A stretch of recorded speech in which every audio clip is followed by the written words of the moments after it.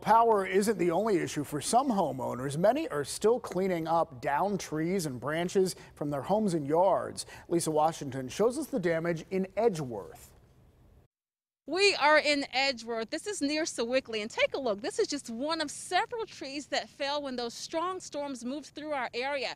The people we spoke with say they were surprised by the damage. They've never seen anything like this in their neighborhood. Sounded like the train coming right through our backyard. On Maple Avenue in Edgeworth, Mitch Woolbanks delayed his morning run to clean up branches that fell in his yard. We moved here from Houston 2 years ago, and last time I've heard winds like that were in Houston during hurricanes. That was some pretty strong storms. Fallen branches could be seen along Maple and other streets in Edgeworth, some leaning on houses. The wind was pretty ferocious. I've really never seen it so active. It was pretty wild to watch, that's for sure. Large tree trunks had to be cut into smaller pieces to be removed.